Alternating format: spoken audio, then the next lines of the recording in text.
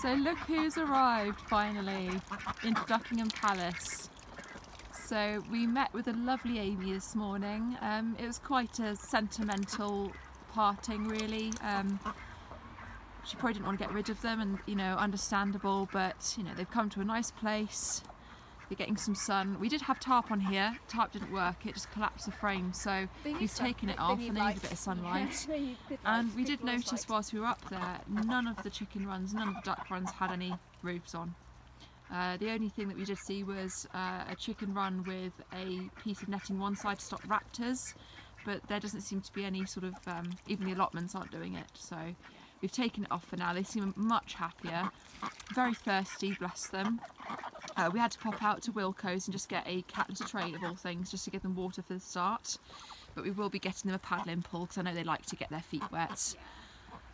So to introduce them, we're not naming all of them, just the drake. So the drake, he is right in the middle, so that one there, that's Moby Duck.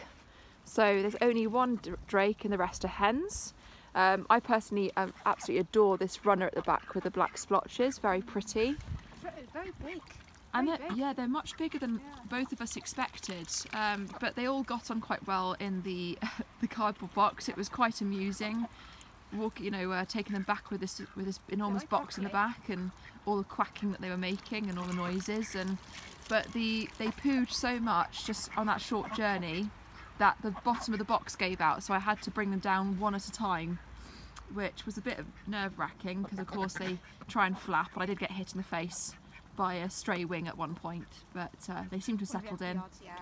So what we'll do, we're going to be getting straw, and we'll put straw on the outside and grass cuttings and things that they can then stamp on. They can work their way through it, and then we just rake that out and we can put it straight onto our beds. What do you think? Great. And because they shit, excuse my language, they shit so much. But for now we have got some dry leaf material, so we'll add some leaf mulch over the top and keep adding that just for now until we get the hay and straw. So admittedly you want to make it a little bit bigger, but their actual run that they came from wasn't much bigger than this, so you know, I think we're okay, but I would like to see them roaming a bit more. Yeah. I mean, especially the runners. She gave me a real run for my money earlier. Yes, you did. I know. Oh, I love the Dalmatian one. Yeah, that's one of the Indian runners, and then the other one's pure white. So we've got 2 Indian runners, I think. 3 apple yards. So the apple yards are sort of like the traditional mouflon light brown colour. They've got some beautiful blue bars on their wings. That's a Swedish black right there. Looks very similar to an Indian runner, but they're a little bit more stout, not so long in the neck. Really gentle duck. I picked that one up and it just relaxed straight away. So Kate's even fond of them as well. So Swedish blacks are definitely one of the ones to go for. And they've only just started laying, so we should start seeing random eggs rolling all over the hill. You're happy. It's a bit surreal. It is very surreal. I never thought we'd be at this stage quite yet, but we are. We've got duck ducks. Food for 72 hours, and then we're going to have to buy in bulk. Yeah. So we're just trying to figure out the best place to get it from. Unfortunately, Pets at Home doesn't sell it anymore. It's on their website, and they don't sell it anymore. But so we have got them treats of beans, broccoli and carrot, so they're loving it. Yeah, they like the beans, yeah. Yeah, they like the beans. Look at that. It's nice to see them. They've just relaxed so much. They were very stressed when we first brought them in. Well, we left them with a good hour just to... Yeah, and actually I think the tarp in that respect was quite good because it just calmed them down. Yeah. But, so maybe that's why. Yeah. It did get hot in the back. I was a bit worried, so I got them out as quickly as I could and got them some fresh water, and yeah, they seem to be absolutely fine.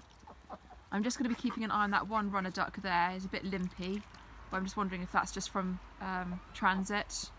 Just keep an eye on her. Yeah. Yeah, there we go. Oh. Thirsty ducks. It's going to get in. You're going to get in. You're going to muddy it up even more. The state of that water. You are disgusting. Oh, pecking order. There is a pecking order. Oh, there we are. Wow. So who's at the bottom of the pecking order then? Hmm? Yeah, we'll have to watch and see.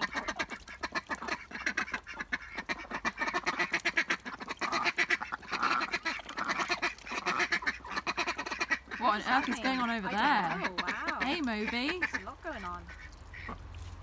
Moby Duck, come this way. There he is, just behind, I believe this one's called Indy or something like that. Amy hatched her. So she's a gorgeous duck. To get in. Here we go. Yay.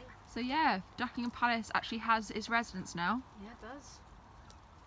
That was the most surreal thing I've ever had to do. But this is lovely. Just coming down here, and as soon as they saw Kate, they started all calling each other. Good. And all stood up and all waiting, weren't they? Waiting patiently for their water. Very well behaved. They are. Oh, they're lovely. Yeah, they seem to be eating a bit better now you've broken it up, I think. Yeah. But Small little bits. a word of, a bit of a plea to anyone. If you have any straw, or you have somebody who's giving up their pets and has leftover sawdust, if you've got Shredded paper? like any compost greens like cauliflower or kale, and you don't want it just to be sat in a compost bin, if you could give it to us, we can give it to these guys. So closed carbon cycle. So if you're living locally or close, you know, just let us know. We can Drop it by the gate. Yeah, drop it by the gate. We'll feed them. But the main thing now for us is to make sure it's secure. So we're now going to get some new locks on the gates. But I'm pleased I built the duck run. I mean, I was quite surprised actually. The duck house they had was quite small. But you know, I was quite surprised they really do sort of all fit in there. Yeah. So this will be nice for them, I think. But once we let them out, they'll be free ranging all Yeah, the way I can't along. wait to see them actually doing what they're meant to do. And running down to the stream. That'll be lush. That'll be a good day. Yeah, look forward to that. Oh, there you go. Oh, this runner duck coming towards me is, I think I have unfortunately got a bit of a favourite. Yeah. Beautiful colours. Oh, confidence. There we are. Yeah, that's Indy though. I think that's, yeah. Indy. Ooh, bit of a. Got their necks tangled. It's like, I want that bit of broccoli over there. It seems to be a species thing, isn't it? The apple yards stick together, and then the runners all stick together. Yeah.